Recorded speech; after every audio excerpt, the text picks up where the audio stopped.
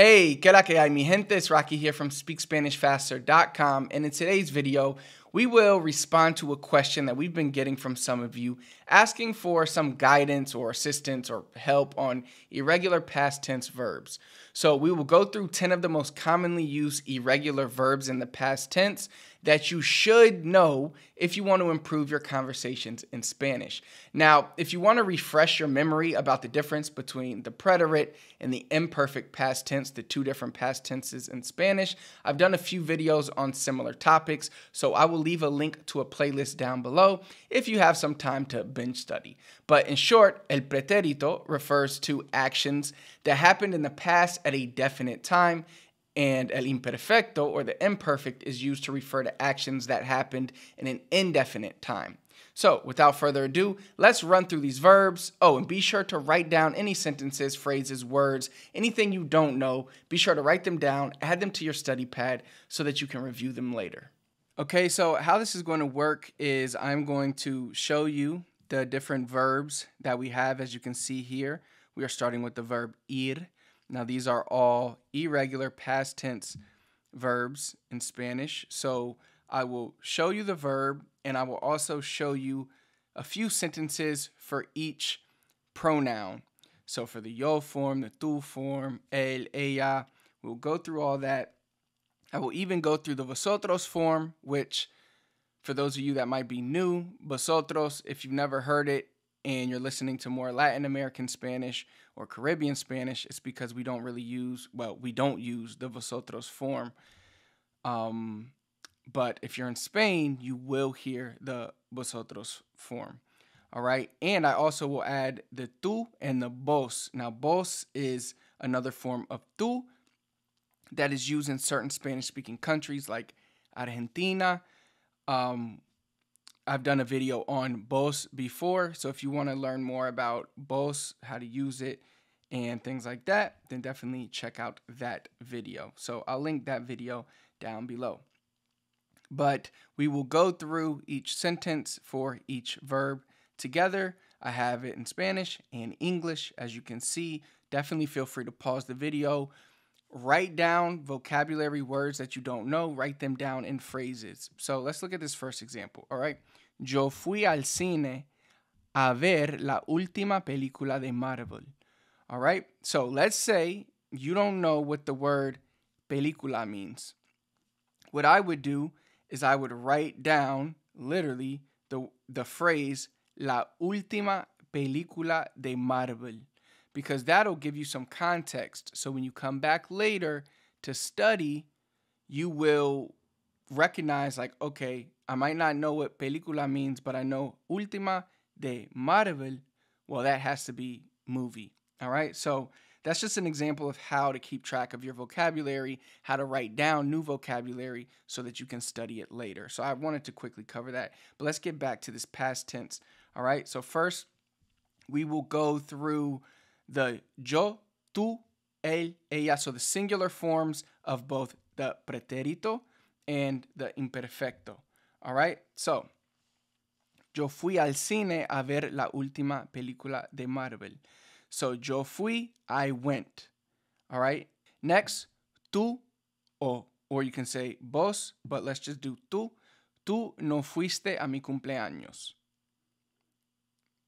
Él or ella fue al recital de los Red Hot Chili Peppers. Yo iba a clases de ajedrez todos los martes. Tú ibas a ayudarme con mi tarea.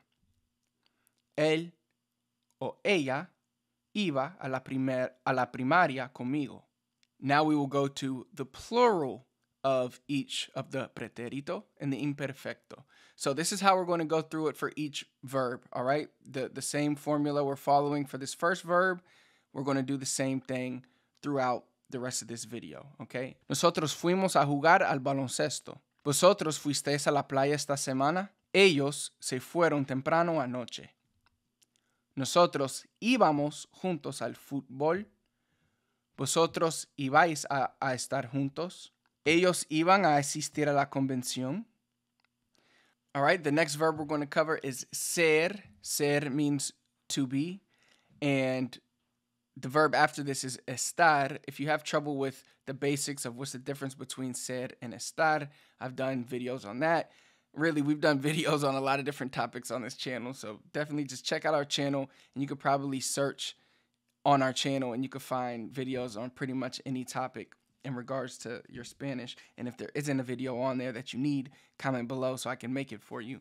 But let's get into ser.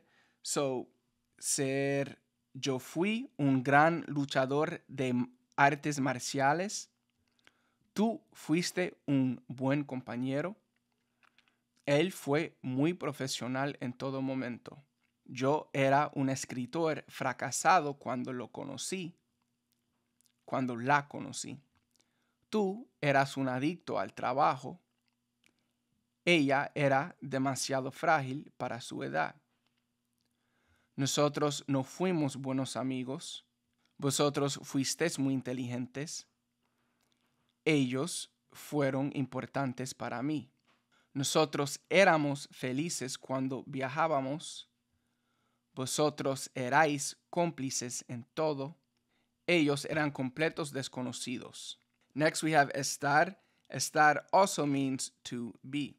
Yo estuve enfermo una semana entera. Tú estuviste conmigo cuando te necesité. Él estuvo ahí esa tarde. Yo estaba seguro de que ibas a ganar. Tú no estabas listo para competir. Él estaba en su casa cuando todo sucedió. Nosotros estuvimos a punto de ir. Vosotros estuvisteis de acuerdo en todo.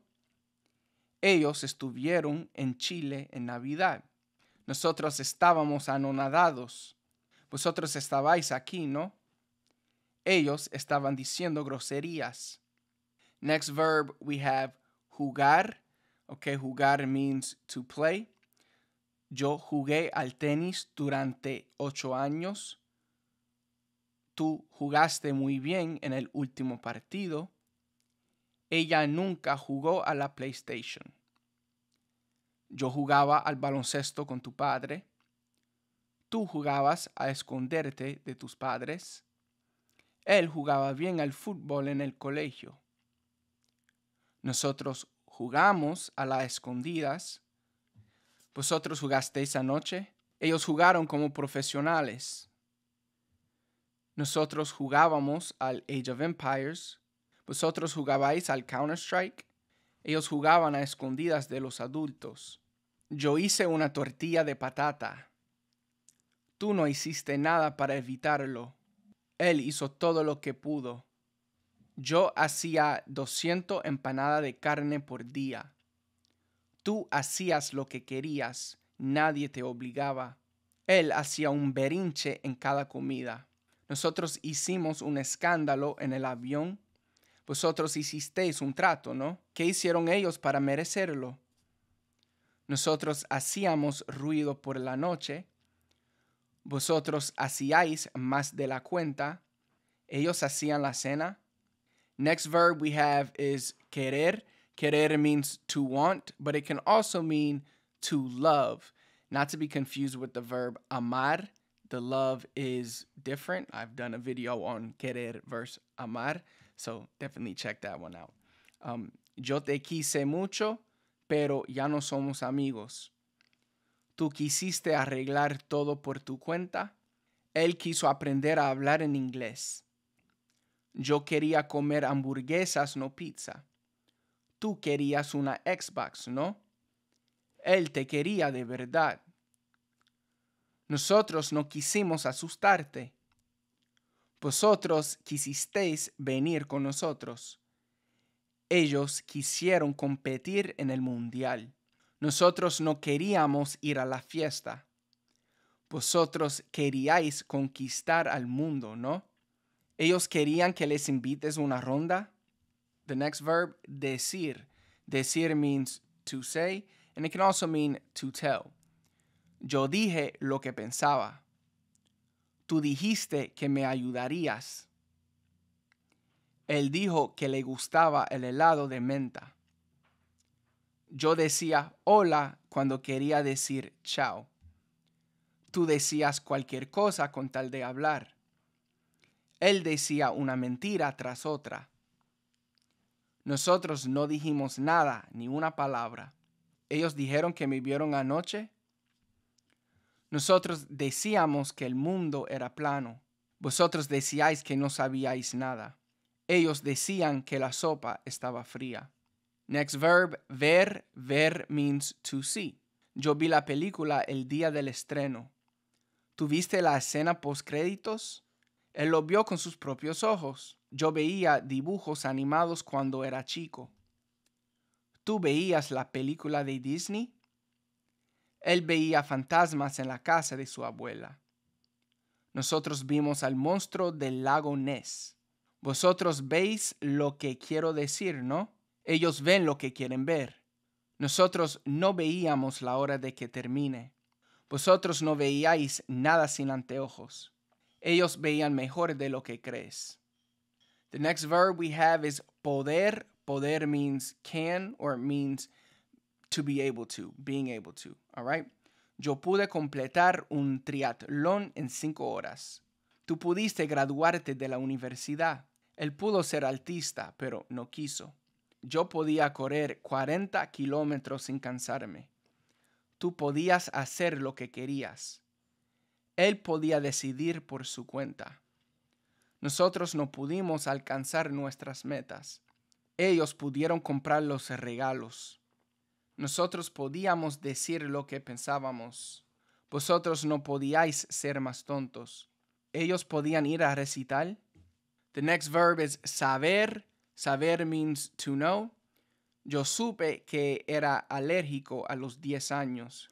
¿Cuándo supiste que quería ser artista? Él lo supo nada más verme. Yo sabía todos los verbos irregulares de memoria. Tú sabías que era importante para mí.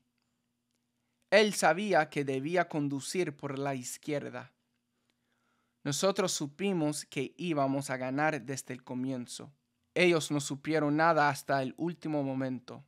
Nosotros sabíamos en lo que nos metíamos. Vosotros sabíais que el mundo no era plano. Ellos sabían jugar al baloncesto. Okay, so we covered 10 examples of verbs that are irregular in the past tense. I want this video to serve as a reference for you, so definitely pause it. Again, go back through it. Write any notes that you need if you need to review, and keep practicing. The best way to master these is to just continue to consume Spanish and take note of when you hear them. So if you hear somebody say, you know, yo estuve ahí, then make note, okay, what did he say there? Why did he say it? Why did he use it like that? And again, the more you listen, the more this is going to become second nature. If you found this video helpful and you're looking to take your Spanish to the next level, definitely click the link that I have pinned in the comments, speakspanishfaster.com/YouTube. That'll take you to a free guide that I have for you where I show you my 3 biggest secrets to learn Spanish faster. If you like the video, do me a big favor, hit the thumbs up for me, comment below, let me know what else you need me to talk about, anything else you need help with. As you can see, I've done a lot of videos on this channel covering many different topics. I get ideas for these topics from you guys, so definitely comment and let me know. Last but not least, please do not forget to subscribe to the channel, turn on notifications so you never miss another video. Until next time, I'll see you then.